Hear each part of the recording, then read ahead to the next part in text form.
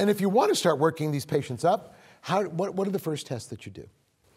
Well, so it depends on the test that you have available to you, obviously. Okay. And so if you think that someone qualifies for C. diff because they have enough diarrhea, at least 3 loose stool bowel movements a day, and they don't have any other explanation for the diarrhea, it depends on your lab. There are 2 types of testing methodologies that are being used. Most labs now use the PCR-based testing. Some labs still recommend a 2-step testing with glutamate dehydrogenase and toxin testing first, and PCR is a second step. These are stool tests? These are all stool tests. Nobody's getting blood tests? So there are no blood tests for C. difficile. These are all stool tests, and there are 2 methodologies to do the stool test. All right, so we have tests that detect free toxin genes, right? And we have tests that target the toxins themselves, not the genes, or detect the presence of strains with the potential to produce toxins. Can you kind of sort that out for me?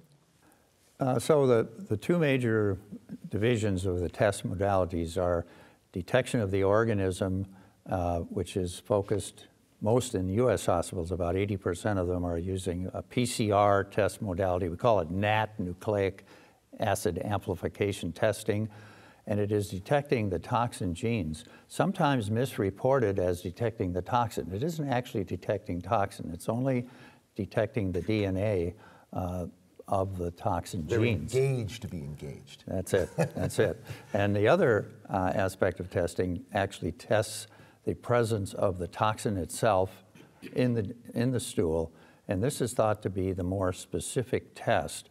And there's a great debate going on right now about whether PCR or NAT testing is too sensitive, picking up the organism in patients who might just be colonized but say have diarrhea because somebody gave them a laxative or they went on tube feedings or whatever it happens to be. I mean, it's almost guilt by association. If you have diarrhea and you find the organism, the temptation is to say, whoa, C. diff. You know, and you're telling me, yeah, maybe not. I've never seen a house staff member who could resist a positive test.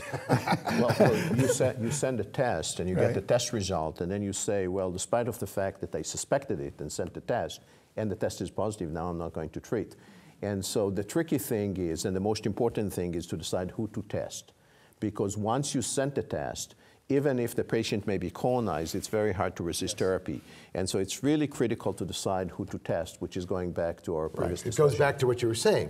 In other words, if you've been giving somebody lactulose and has diarrhea, don't send the C. diff test, if I hear you correctly, until you've stopped the driver and see what happens. Now, supposing somebody's on lactulose with a white count of 50,000 and has diarrhea, that's a different story. Right, that comes back to what do you, or more importantly, what does the patient have to lose?